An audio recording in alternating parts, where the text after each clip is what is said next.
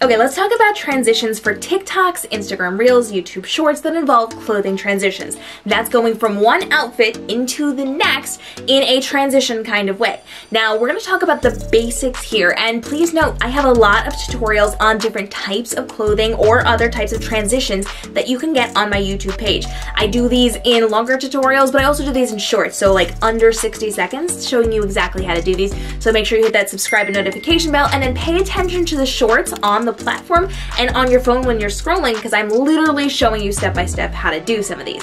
But basics are really, really important before we jump into those conversations. So when it comes to clothing transitions, you're going from one outfit into the next. The object is to kind of do some type of movement that then leads into the next outfit, and you're going to be cutting. So you will see something like people reaching their hand forward and swiping across that camera. And when they do it in a very quick motion, because quick movements are incredibly important to clean cuts. If you go slow, watch the way my hand is moving across that camera. If I'm going at that pace, I then have to match my second footage exactly to that hand. That's going to cause a problem. But if you move it fast, that quick motion, that movement is going to be covering any not exactness that you're going to find between your footage. So when it comes to this, the most basic thing that you can do is actually cover up the camera lens. And you can do that with your hand, you can do that by moving the camera. I have tutorials on how to do this, and I teach on how to do this a lot, but that's the most basic version of this. So think of it this way. You're in your first outfit and you're just swiping your hand across it. You're going to be a lot closer to the camera than I am right now because your hand is going to take up the entire frame. The second that that color of your hand starts to hit your camera, that's when you're going to cut, right? When it hits about that halfway mark of your face. And that is when you're transitioning into your second outfit. Now, as you're creating these, you're going to probably want to film these outside of TikTok or Instagram or YouTube or whatever. Edit them in a separate situation in an app for editing or whatever, and then import it in. It's going to make for a much cleaner cut, but you can do it inside of the app. You absolutely can, and just kind of trim it inside of there. It's just a little bit harder, and the camera's not as good. So I do recommend filming this on your camera and just setting up your phone on a tripod right in front of you, and you're then just going to be able to swipe your hand in front of it. And remember, your camera's going to be higher on your phone than where your face is on your phone. So you got to make sure it goes high enough to kind of cover it, but not necessarily hit that. I did it this week. I hit my ring light and sent everything flying. But you want to make sure you're just swiping across it and covering it. Now, then you're going to slice in your second one, and you're going to move further away from your camera and finish what you're doing. You can cover your camera with many different ways. Basics. You use your hand. You can use an accessory, so you can take a hat and move it right in front of that camera and use that as the covering. You can move the camera if you want. Some people, if they have longer hair, will do a hair flip and they'll do it. I've even done things like kicking my leg at the camera, and when my leg goes up and my foot covers that camera lens, then I transition into it. So the basics, covering the camera, or the majority of the camera. And remember, those fast movements are what's going to be allowing you to create a clean transition. Now you can do other things. You can stand further back from the camera, and with a movement like a snap, you have the ability to, when your hand goes to that snapping position, when it hits that relative area, it's going to transition to your next outfit. You just have to mark where your feet are so you're standing in the same place.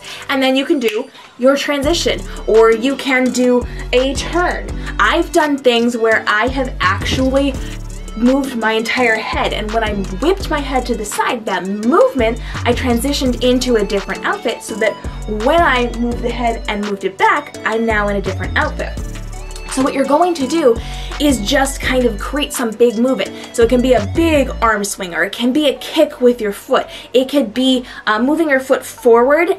A lot of people will do like the shoe transition, where they'll toss a shoe in the air, and when it hits the foot, automatically they're in a new outfit. And so it's the big movements that they are going to then be clipping on. But you have to remember to have the placement the same. You're gonna have to be the same distance from the camera. Your position is gonna need to be in a relatively same area. So if you are snapping, your hand's gonna have to end more or less here, rather than down here or up here, because then you're gonna see it. So you have to be very, very aware, and sometimes that takes more takes to kind of splice things together. together.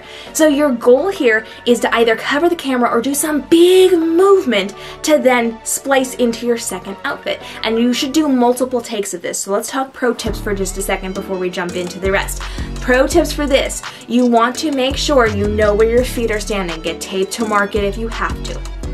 Always, unless there are very specific transitions that don't require this, but 90% of the cases, have your phone on a tripod as you're filming this and don't let anybody touch it. We're not hand holding this. There are a couple of transitions where you will hand hold it, but other people hand holding it probably isn't going to work to your benefit. So have it stable and steady. That's going to make for that clean cut. Fast movements, big movements lead to cleaner cuts, and then you just have to practice to get better at it. So start small with those easy covering transitions, go to the big movement transitions as you grow with what you're doing.